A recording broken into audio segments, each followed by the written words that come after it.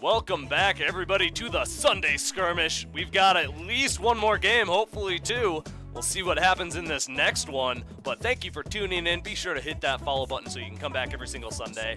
And without further ado, we're going to throw it over to our casters for game number 6. Take it away, Kidnot and Shaft. Maybe two. I do want to point out that my co-cast, he's the smart one in our group.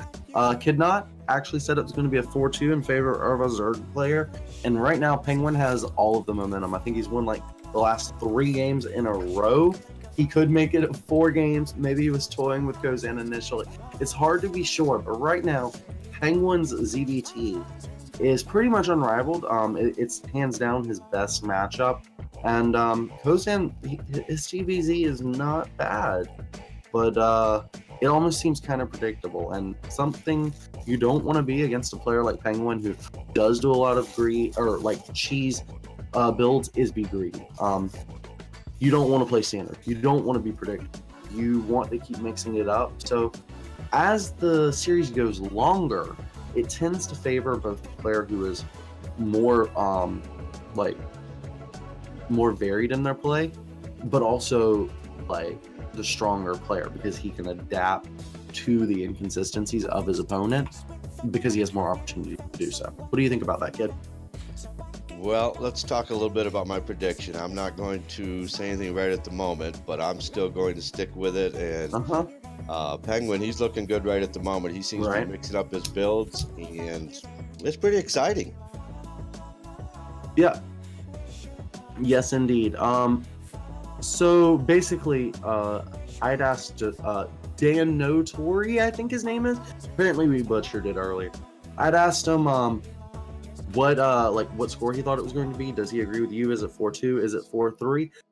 But yes, we are getting a lot more activity in the chat. So guys, thank you so much for being active, and we are responding. So let us know what you think, and who do you want to see in the next week's show match. Like, if let's say PengWin does win, like Danatori said,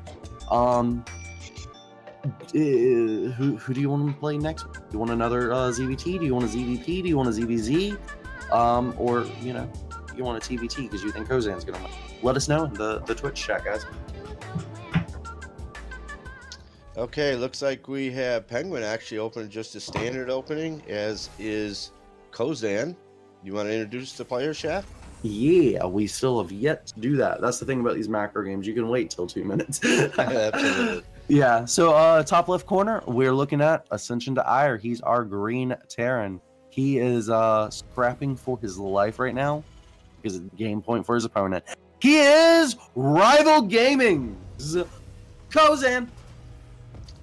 And in the bottom right-hand corner, up in the match, 3-2, coming back like I knew he could. It is Psystorm's PengWin. Woo! PengWin! Go PengWin! There's a reason he has win in his name. Absolutely, that's a good point. Yeah, exactly. All right, so we've got a very, very, very, very, very, very fast evolution chamber. PengWin's doing his drop style. Yeah, he's got his Overlord kind of sneaking around toward the northern part of the map and going toward the main base. And so, yeah, don't be surprised if we get one of those drops. Oh, I already know this is going to be a drop. He's doing it on 3 bases. He's doing Lings, Banelings, and Queens. Basically, when you do a Ling Baneling drop, or a Ling Queen drop rather, the most common thing is for Hellions to come out and repairs to be on the Hellions, repairs to be on Cyclones, repairs to be on tanks, whatever factory unit, really. When that happens, the SCVs naturally cluster. So if you have a few Banelings held in reserve in those Overlords, you can wreck the entire mineral line. He's basically doing the same shenanigans he's done every game that he's won so far. Kill the SCV line, and then win the war of attrition. Yeah, let me just point one thing out. We do have Kozan moving out with an early medevac, and he's taking a couple of Hellions with him. So that's a little bit a bit of a change up for Kozan in this game. He's being less predictable. This is awesome.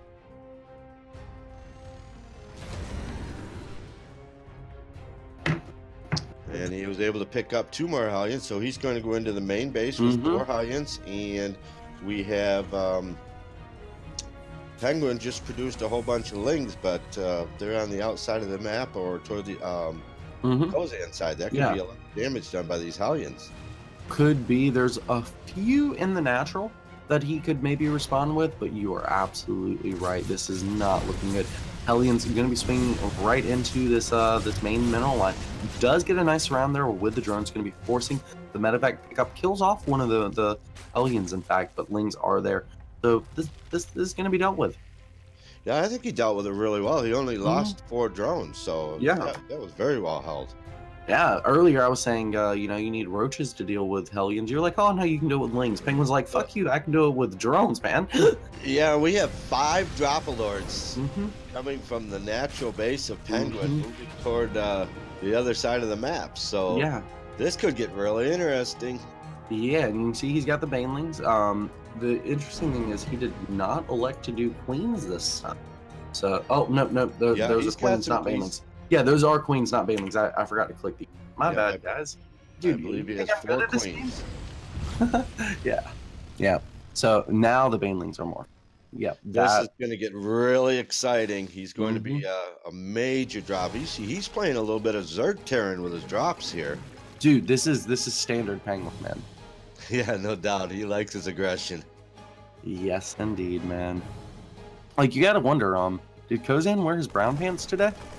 I'm not sure, but he's about to make them brown, that's for sure. Exactly, dude. And notice how PengWin's actually distributing this army. He's got his attack up front, and he just unloaded nothing but the wing. Queens haven't been unloaded. Banelings got unloaded to deal with, you know, the units that... Hellions, I mean, really. Now that attack's over, SCVs are getting butchered. This is the style PengWin likes to play. He's hitting all over the field. Yes, this is really good. I mean, he's got Lings everywhere. He's got 4 queens. SCVs are being pulled, and Lings and queens taking out all of the SCVs.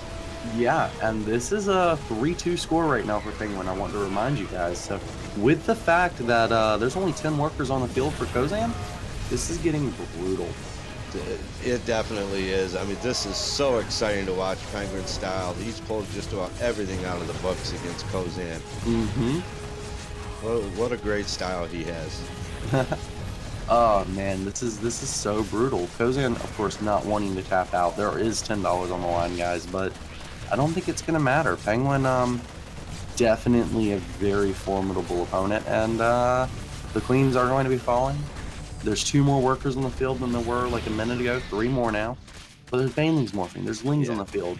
Like, he's morphing 11 Banelings. He's going to take down the supply depots, and then he's going to run everything else that he has. And PengWin is floating 1,200 minerals there for a minute, already up back up to 1,000. So you can tell, like, his macro is slipping, and it doesn't even matter. There's the GG, guys. And that is going to be the game point. That is going to be the series. PengWin taking down Kozan. And I gotta tell you, Shaft, you called it. 4-2 series. I called it ahead of time, but I wasn't gonna say it until this game was over. What a great series! Yes, indeed, you did call it right in the pregame chat. That was amazing, and we will be paying out to PengWin. I'm gonna be taking care of that as soon as this cast is over. It's about 3:30 p.m., guys. So why don't we? See, sometimes we'll do a little bit of arcade at the end of these series, but I've got to head out, and apparently Andy was just letting me know he's got to run as well. So I'm going to be heading into work. Andy is going to be heading out as well. So no arcade, unfortunately, this time. Hopefully next time we will have a little time at the end for some viewer arcade. So let us know in the chat or on Twitter. Actually, Twitter might be better because, you know, we don't know when you're watching this. So Twitter at Polygon SC2. What arcade games would you guys want to see next week? What player do you want to see next week go up against PengWin's ultra insane style? I am Shaft with Polygon Gaming. My co-caster tonight is Kidnot01, and our observer was Andyman Boobs 8005. So, gonna give them a second to plug themselves, but if you want to stay tuned with what Polygon Gaming is doing, follow us on Twitter at PolygonSC2. You can also follow my personal Twitter at @TheOnlyShaft, where I do, random crazy like memes, talking to the audience or whatever. Polygon Gaming is the more official account.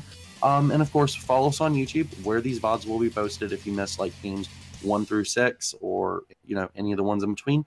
That's going to be a place to do it. Link is in the description of the Twitch channel. All you got to do is go check that there. And I'm going to pass it over to Kidnot and then Andy Man, who are going to tell you where you can find them. But until next time, guys, shadow late, my dudes. All right.